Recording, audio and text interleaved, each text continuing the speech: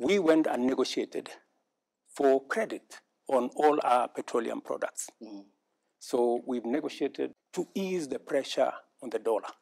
In fact, many importers were finding it difficult to get dollars to import raw materials.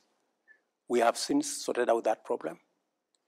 The liquidity around the dollar market has improved. Okay.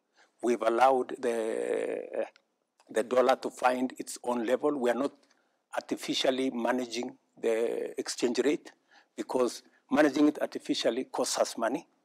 So we have an issue there. So when I came into office also, I found that we had commitments of 900 billion Kenya shillings on the roads.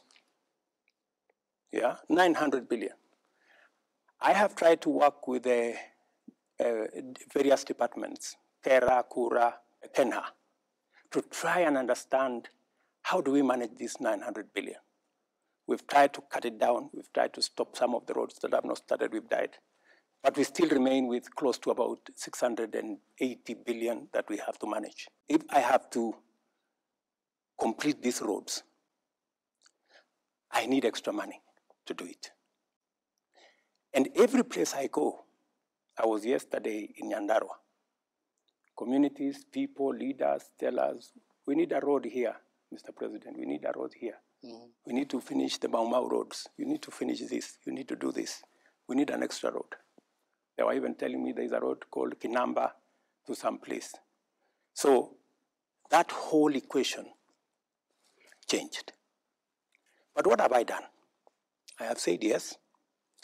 We're going to increase VAT by 8% for two reasons.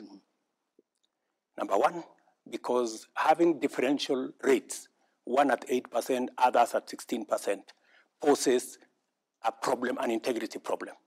People use it as a loophole to manipulate numbers, VAT in, VAT out. So the advice that my economic team working with Treasury gave was we must eliminate this loophole that people are exploiting, number one.